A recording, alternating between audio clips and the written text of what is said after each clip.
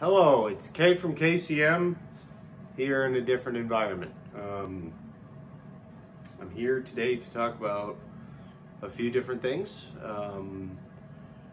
It's been quite a while now since the last KCM event, but ever since that event I've been meaning to talk a little bit about what happened during the event and kind of some of the assumptions going into it and what we learned, because of course every time I do an event I learn things that I couldn't have imagined. So the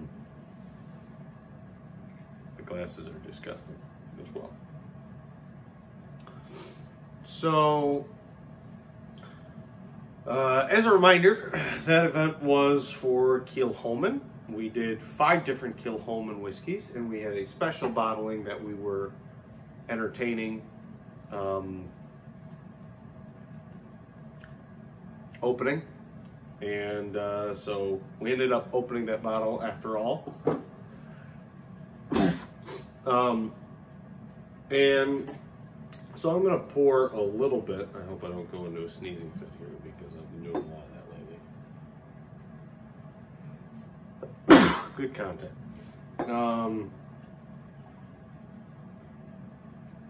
So a little bit on the Kilchoman. We had 2 versions of the 100% Isla. We had the sherry cask. We had the, sorry, not the sherry cask, the port cask, the red wine cask, and then the 2009 bottling, which was not 100% Isla, so it was that heavier peat content. Going into it, I had a few assumptions. The 6th edition 100% Isla and the 7th edition 100% Isla, one of my big assumptions going into it was that people, especially a few of the people who are new to the whiskey tasting environment, would not be able to discern the difference. And you know, it's interesting for those of us who participate in whiskey events or you know, indulge in whiskey and then introduce new people to whiskey. One of the most common things that you hear is about how somebody is concerned that either the whiskey is too good for them, or it'll be lost on them, or you know, they won't be able to appreciate it, or they've never been able to tell the difference. So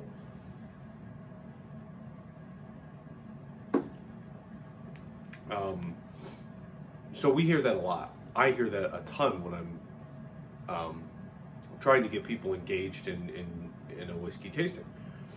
So with that said, I felt that the 6th edition and the 7th edition were actually kind of challenging to discern the differences of.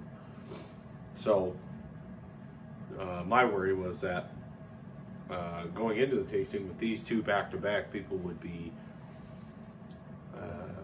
really intimidated or feel out of place.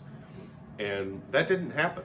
In fact, when we sat down and we talked about these 2, I found that a lot of people had more opinions on the differences than even I did, which was really encouraging and kind of eye-opening.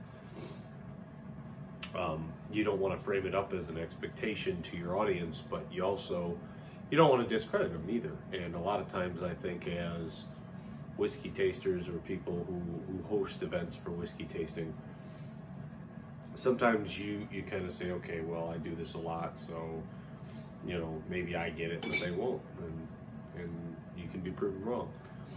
The stars of the show, the red cask, or the red wine cask, and then the port cask it was pretty well anticipated. I think the port cask was my favorite going into it, and that was something that was true for everybody involved, which was really interesting and very fun.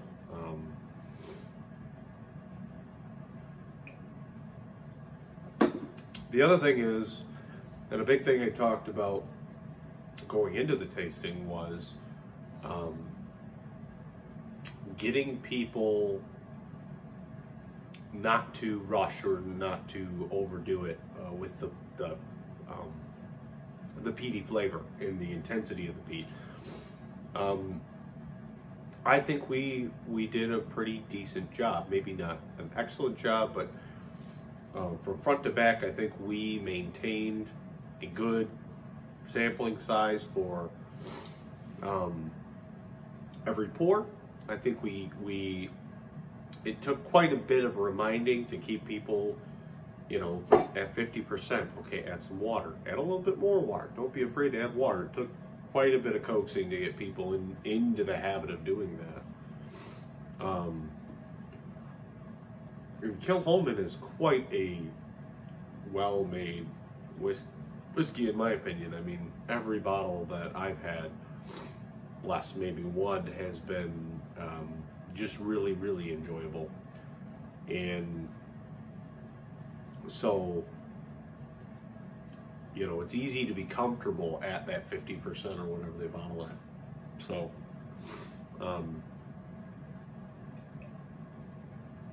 anyway, so I wanted to talk a little bit about Octomore 8.1, which obviously was a big part of this. And I will say that prior to the event, I had not tried Octomore 8.1. It deserves its own review, which I will do. Not in this video, of course, but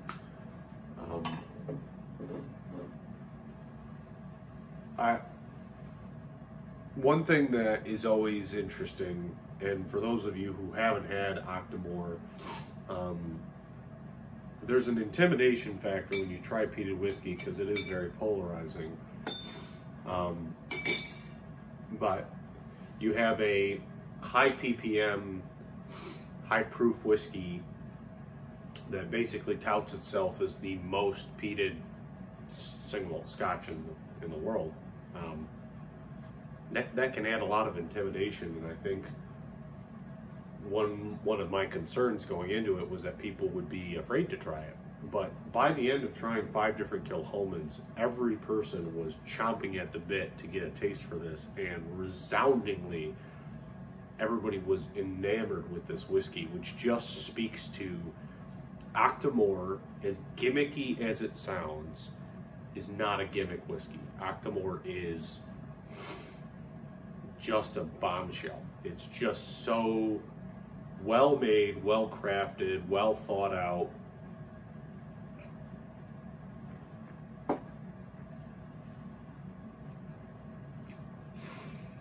And I can't speak for all Octomore, obviously. But this whiskey, this Kilchoman, I'm drinking the 6th edition here. When you look at it compared to the Octomore 8.1, they're worlds apart. I mean, this is a great whiskey, and I feel very good about recommending it to anybody. But compared to the Octomore, it doesn't hold a candle. The Octomore has so much more depth, so much complexity. It is so well balanced. It really, the peat flavor isn't what you would expect when you hear what they talk about, but it also isn't disappointing. So they deliver on that peaty flavor and the peaty expectation, while simultaneously creating a really unique and powerful experience that you just want to keep drinking.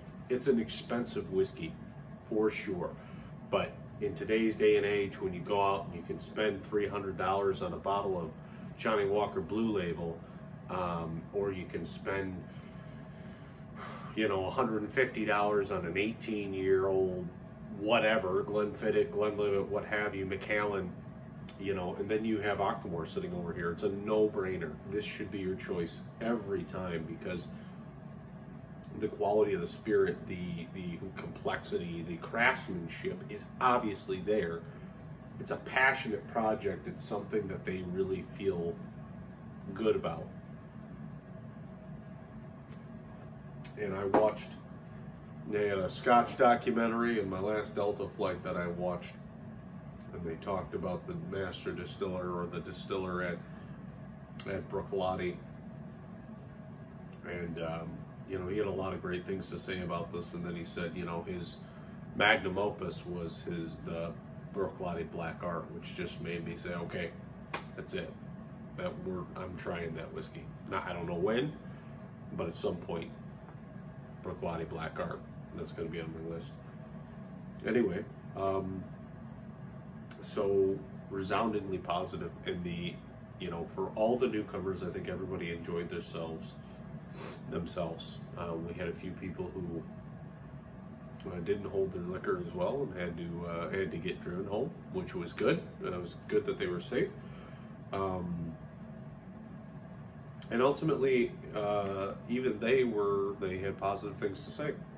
It doesn't always work for everybody, and it shouldn't. I mean, it's not for everybody, but this, I would say, there's so much potential in peated whiskey to show people elements and sides of it that they don't understand, or they think they're not prone to enjoy. And I would encourage people to continue to learn more about it and experience new things, because not all peated whiskey is created equal, and not all peat feels and tastes the same. So anyway, really excited for the next one. In the next video I post, I'm going to talk a little bit about what our next tasting is and what you can expect. Sláinte, I hope you enjoy. You can sometime in the future look forward to a review of this Octomore 8.1. I can't wait until I get another bottle of Octomore, and we'll see you next time.